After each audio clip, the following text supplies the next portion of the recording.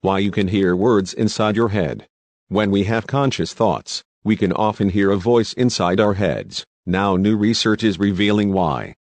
Why do we include the sounds of words in our thoughts when we think without speaking? Are they just an illusion induced by our memory of overt speech? These questions have long pointed to a mystery, one relevant to our endeavor to identify impossible languages, those that cannot take root in the human brain. This mystery is equally relevant from a methodological perspective, since to address it requires radically changing our approach to the relationship between language and the brain. It requires shifting from identifying, by means of neuroimaging techniques, where neurons are firing, to identifying what neurons are firing when we engage in linguistic tasks. Consider this simple question: what is language made of? Sure, language consists of words and rules of combination, but from the point of view of physics, it exists in two different physical spaces, outside our brain and inside it. When it lives outside our brain, it consists of mechanical, acoustic waves of compressed and rarefied molecules of air, sound. When it exists inside our brain, it consists of electric waves that are the channel of communication for neurons. Waves in either case. This is the concrete stuff of which language is physically made. There is one obvious connection between sound waves and the brain. Sound is what allows the contents of one brain, as expressed in words, to enter another brain. There are, of course, other ways for two brains to exchange linguistic information, through the eyes, via sign language, or through tactile systems such as Braille or the Tadoma method. For example, sound enters us through our ears, traveling across the tympanic membrane, the three tiniest bones in our body known as the ossicles, and the Corti organ in the cochlea, a snail-shaped organ that plays a crucial role in this process. This complex system translates the acoustic signal's mechanical vibrations into electric impulses in a very sophisticated way, decomposing the complex sound waves into the basic frequencies that characterize them. The different frequencies are then mapped onto dedicated slots in the primary auditory cortex, at which point the sound waves are replaced by electric waves. At least since the pioneering work of Nobel Prize-winning electrophysiologist Lord Edgar Adrian, we have known that no physical signal is ever completely lost when it reaches the brain. What we've more recently discovered is surprising. Apparently electric waves preserve the shape of their corresponding sound waves in non-acoustic areas of the brain, such as in the Broca's area, the part of the brain responsible for speech production. These findings shed important light on the relationship between sound waves and electric waves in the brain, but almost all of them rely on one aspect of the neuropsychological processes related to language, namely, sound emission decoding. Yet we know that language can also be present in the absence of sound, when we read, just as most of you are probably experiencing at this very moment, or when we use words while thinking, in technical terms, when we engage in endophasic activity.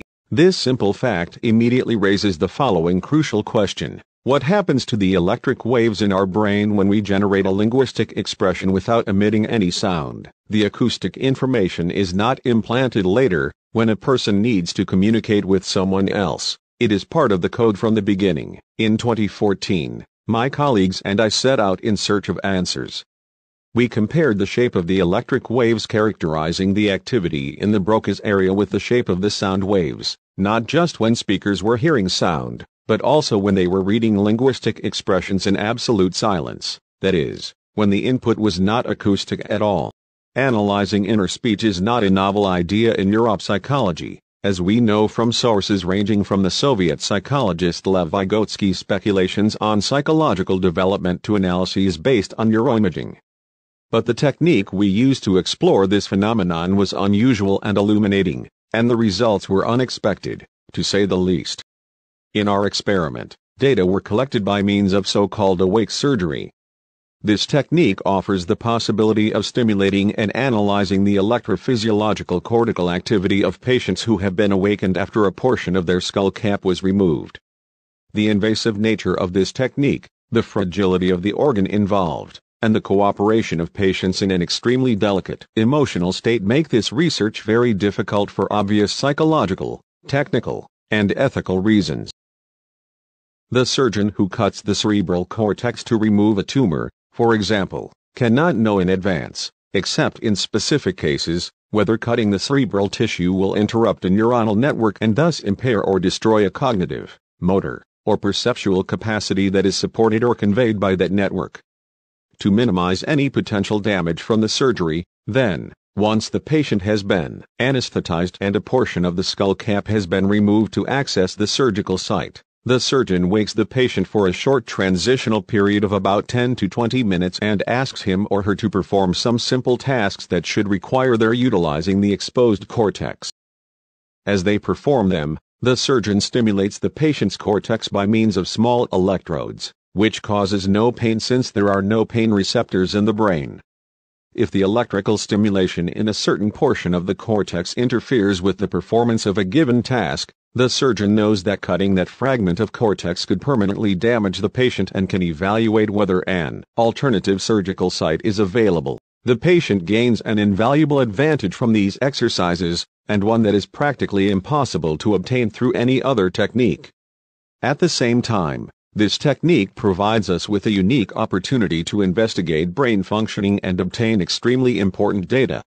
First, the surgeon can establish the position where a crucial node of a neuronal network associated with a specific task is located in any given patient, which neutralizes one of the major problems related to neuroimaging techniques, the fact that subjects may vary considerably as to precisely where a certain function is carried out in the brain. The surgeon can also record with progressive precision neuronal electrical activity down to the level of a single neuron, although this level is only reached in extremely rare cases with current technology. This technique has increasingly been used for pathologies other than focal lesions, for example, cases of pharmacologically intractable epilepsy. In such cases, the surgeon can also implant temporary electrodes that, once the skull cap has been closed, provide continuous information for a lengthy period of time in an everyday environment, and information that is not limited to the scope of the operating room.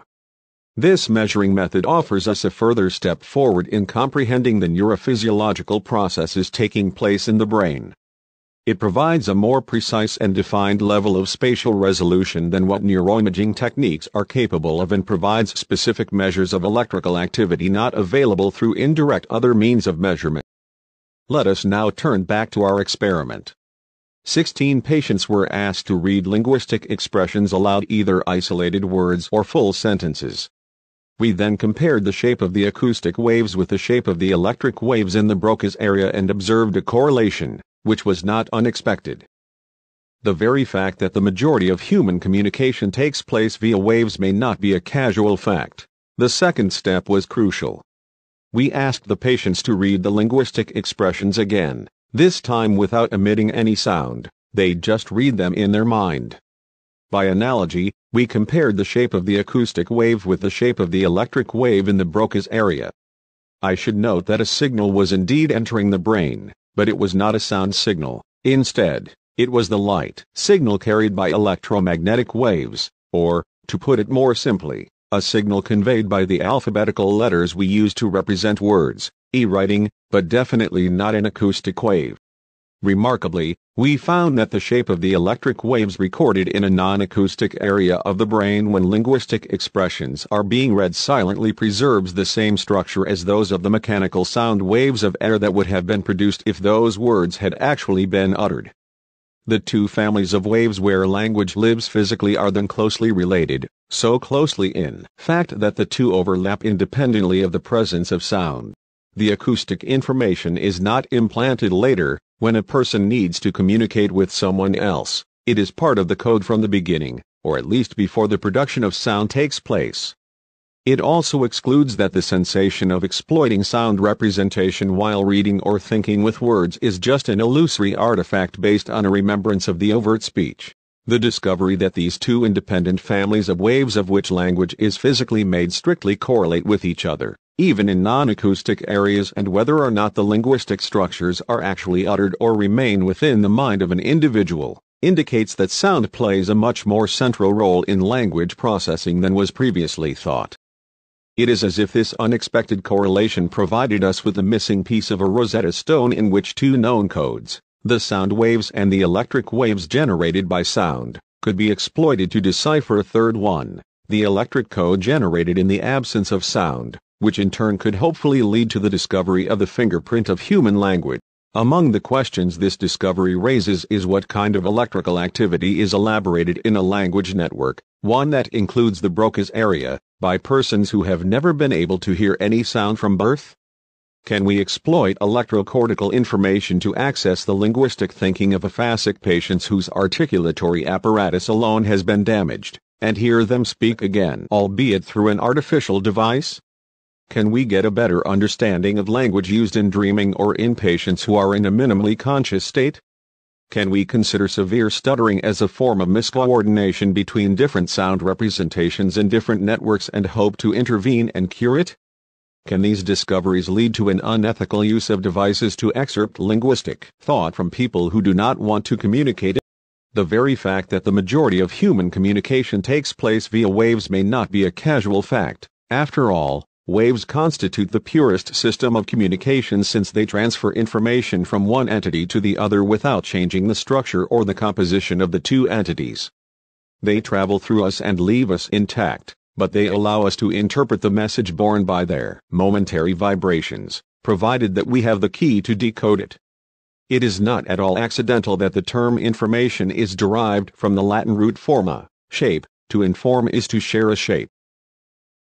In his philosophical investigations, Ludwig Wittgenstein asked, "Is it conceivable that people should never speak an audible language, but should nevertheless talk to themselves inwardly, in the imagination?" The results of this experiment unexpectedly revive this prophetic question under a new light, and more importantly, they suggest new questions altogether.